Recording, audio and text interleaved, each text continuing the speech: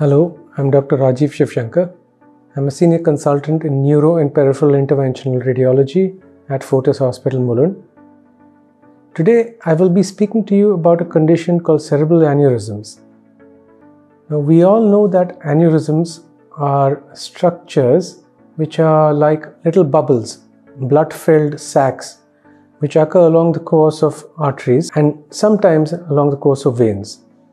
So, what does this mean? It means that these are structures which are not normally seen in individuals, which develop over a period of some time because of certain underlying predisposing factors such as smoking, diabetes, blood pressure, etc.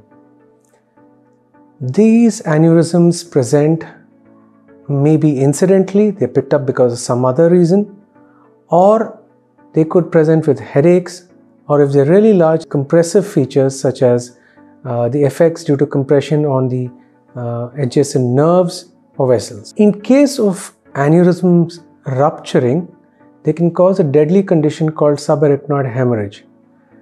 Now, this means that there is an abnormal bleeding in the brain, and nearly 50% of individuals may succumb to the effects of this subarachnoid hemorrhage.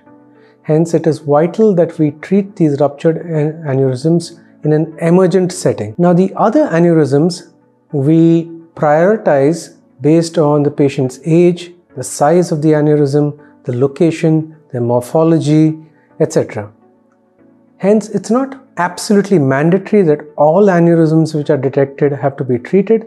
We do take into consideration multiple other factors before making this decision. So, which of these aneurysms do we take for treatment?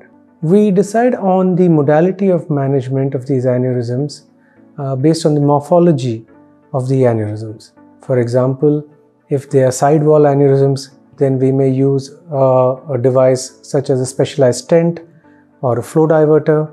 We might use coils, we might use balloons as an adjunct device in case of certain narrow neck aneurysms or in ruptured setting.